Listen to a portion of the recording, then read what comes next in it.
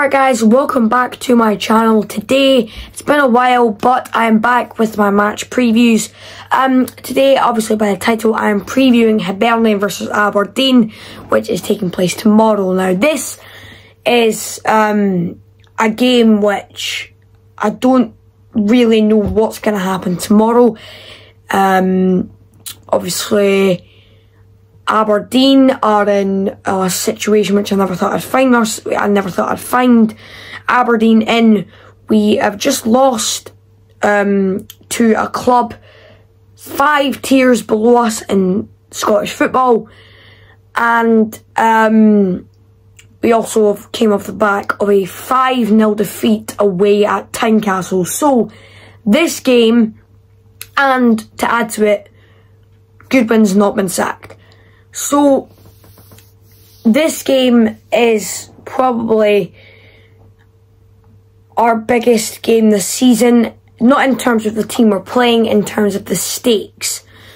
If we don't win, I think Goodwin has to go, because according to a statement from Cormac, which was Dave Cormac, which put out like 2 or 3 days ago, or maybe even, yeah, I can't remember, but according to Cormac's statement, Aberdeen, the players and the manager will give a response. Now, if that's true, hopefully we'll beat Hibs tomorrow. If it's false, and if we get beat tomorrow, Goodwin has to go, because one thing I find slightly unfair is Stephen Glass got sacked for us getting beat by Motherwell, even though we were on a very poor run of form leading up to that. Goodwin, Aberdeen have just probably had our worst defeat in our club's history, not in terms of the scoreline, but in terms of the team who we got beat by, and Goodwin's still on the job. It's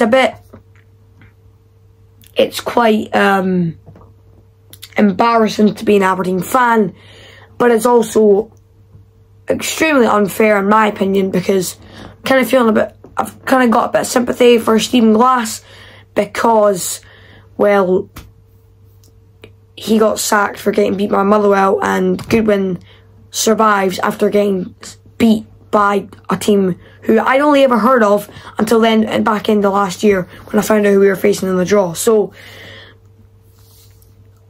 it's a bit hard to explain like my feelings going into this game, because, like I said, probably the weirdest game I didn't say that, apologies. I'll say it now, but this is probably the weirdest game I've gone into as an Aberdeen fan, because the stakes have never been like this before. We've just lost a game which I'm going to stop talking about that, otherwise I'm just going to rant on about it. And we still have our manager, so it's also weird because I don't know how we're gonna play. This is a game which I have no idea what's gonna happen. I'm not even gonna make a score prediction because I just can't tell what's gonna happen. Are we gonna win? Are we gonna lose? Are the players gonna go out and rip them apart? Are the players gonna go out and do their usual, sit back and get beat? I don't know, but Hibs, if I'm being honest, are probably in the situation where we should be beating them. I believe Nisbet has gone to Millwall, I think it was today. So that's Hibs without their main man. They obviously just got beat 3-0 by Hearts in the Scottish Cup. So I do feel like after watching them against Hearts and after watching Hibs in previous games, even though despite the state of Aberdeen right now, I think I will be extremely embarrassed if we get beat by them tomorrow, because Hibs are pretty poor at the moment. They played alright against Hearts, but you could just say it was a cup tie.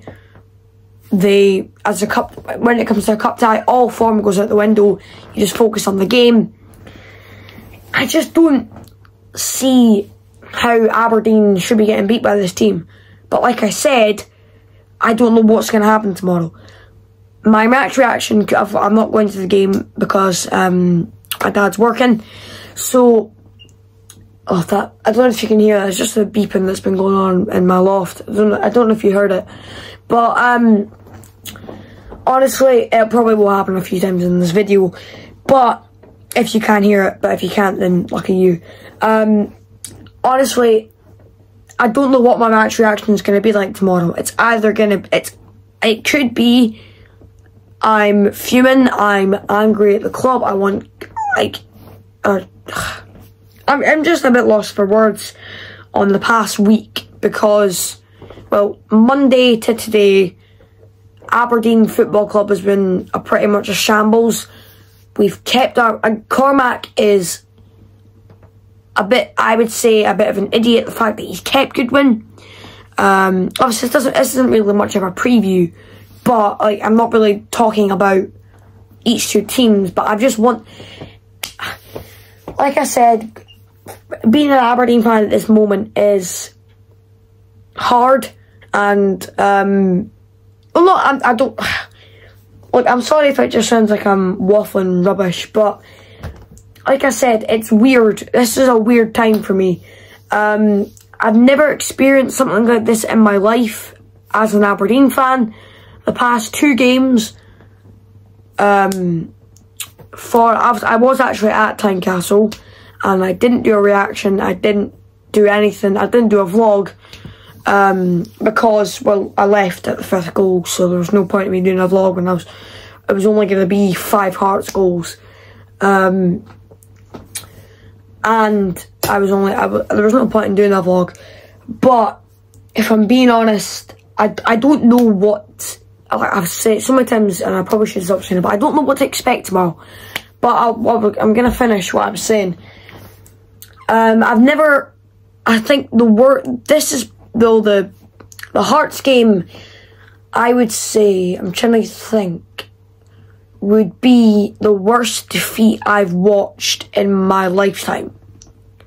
Now, I don't know if when Celtic beat Aberdeen 9-0, that was, I don't think it was in my lifetime. It might have been like 1998 or something. I certainly wasn't born then.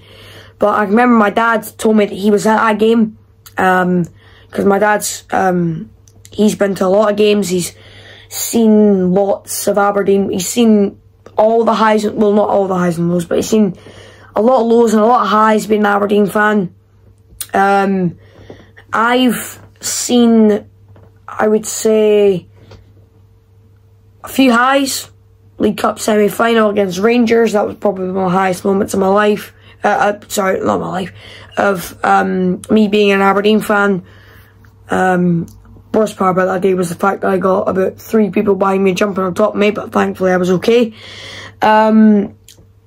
This isn't really much of a big win, but the 2-0 win against St Mirren, where Ferguson scored the outside the foot top corner, that was a good moment because I was pouring it down. I was drenched, and I mean drenched. I walked back to the car like I'd just come out, like I just bathed, like I'd been in a swimming pool for about 5 hours. I was soaking wet. I was absolutely drenched, and the thing that made it better was obviously we won and had a good chippy for the game as well. Also, speaking of good chippies, I'm going off topic, but I did have a, I wanted to actually give a shout out in this video, and this is something I've never done before, and you're maybe thinking I'm weird doing this, but shout out to the Gorgie Fish Bar in Edinburgh, who was the chippy I had before the Hearts Aberdeen game. That was actually the highlight of the night, the chippy I had. So I want to actually shout out to them because it was so nice. The chips were great. I had like a hamburger with batter over it. It was amazing. So I want to give a shout out to them. I know I might get comments saying that's weird, but honestly I want to shout them out because it was great and I do recommend it. And as soon as I got out, there was tons of people queuing. So I want to say a big shout out. It was a great thing. I wish the best for that little fish shop, little fish and chip shop, because it's amazing. Anyway, get back on top at Keane. So, I think, well, firstly, Hibs are kind of, I said it earlier, they're not really doing the best right now. I do think we should be beating them, but like I said, I don't know what's going to happen tomorrow. So, I guess I should probably try and turn this into a bit more of a preview, because I've kind of waffled rubbish at this point. But I do think Aberdeen have got a decent chance, and I know I'm saying that off the. And I know this may sound like I'm not making sense, but I don't know what's going to happen, but I do think we've got a decent chance, because despite the fact we got beat by Darvel, our league campaign has been slightly better than Hibs, but obviously our away form has been dreadful. So hopefully tomorrow we can try and improve our away form, get our third win on the road in the league season. And after that, we've got 2 home games, St Mirren and Motherwell. Should be 2 matchday vlogs. If you don't remember, that was our first 2 home games of the season. Never going back to that. So hopefully we can win both those games. Hopefully we can win tomorrow, but I don't really know. Hibs, I'm trying to think of players we could maybe need to watch out for. Josh Campbell's good. He's definitely a good player. Obviously, thank God, I'm kind of happy they don't have Nisbet. He's not that good, in my opinion, but he's would have been a bit of a danger to us. And not really. David Marshall probably will make him some big saves tomorrow. But I guess this is probably nothing like a preview. But like I said, being an Aberdeen fan at this moment in time, it's kind of hard to get words out of your mouth, even though I've waffled on for about 12.5 minutes. But I hope you guys did enjoy this match preview. Put what you guys think of Goodwin not getting sacked, anything to do with Aberdeen in the comments. I'd love to have a chat with you guys. Please do like and subscribe, and I'll see you soon for the next video on my channel. I don't ever slow up, no I don't take sh**.